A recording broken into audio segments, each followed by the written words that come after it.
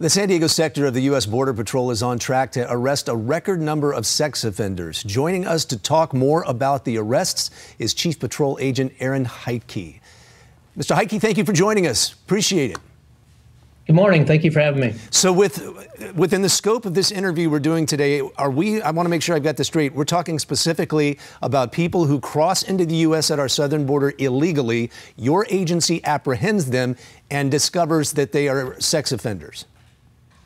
Correct. Yes. Okay. Talk to us about the process, sir. Okay.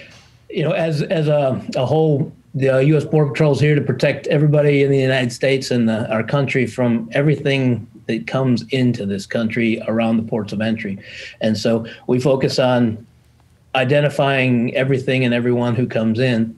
And this year we're on tap to set a record as far as the number of sex offenders that we've apprehended. So we want to focus on the idea that we're doing everything we can to protect everybody within the United States and focusing on these particular criminals.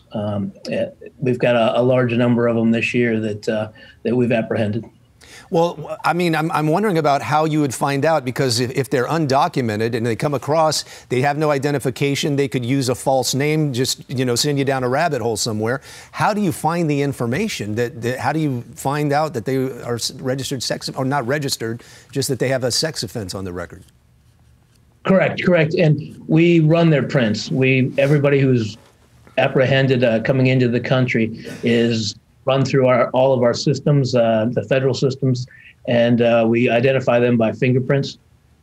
And then it's cross-referenced through the federal and state criminal databases, and we can find out that they've been apprehended, arrested in the past for various different offenses.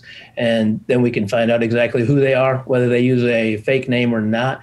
We will find out what they've been apprehended for in the past, and then find out exactly who they are. Okay. Yeah, to find out exactly who they are. Okay. I guess I'm trying to figure out if the cartels are involved with this at all. We hear a lot about the cartel activity, whether it's drugs, sex trafficking, anything like that. Are they being aided by cartels or any particular organization in a certain percentage of cases? In many cases, they are aided by smugglers, whether it's cartel related or smaller organizations, but they're helped in most cases by some smuggling organization to help them into the country, depending on location and the ways they're brought in.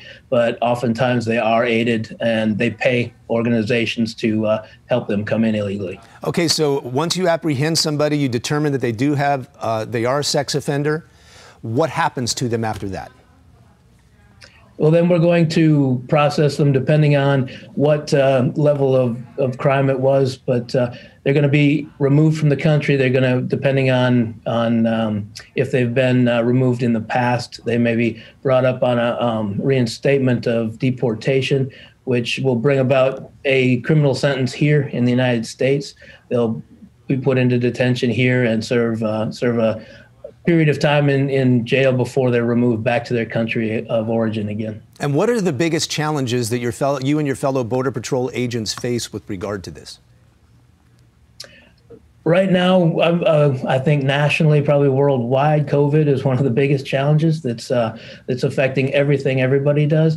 It limits detention space within the country. The jail system has limited space because of COVID to keep everybody separated. That's always a difficult thing to deal with.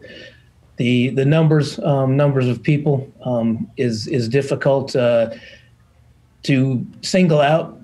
To find out, identify every single person that comes across takes time and is not easy. But the agents are fantastic, do a great job at finding the backgrounds and exactly who everybody is to get them processed in the proper way. And is there a COVID-19 testing process in place for those who are apprehended?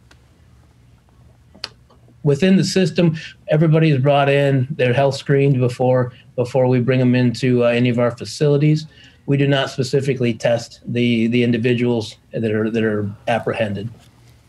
Okay, Chief Aaron Heitke, thank you so much for your time, sir. We really appreciate it and appreciate all the hard work you do on our southern border. Thank you.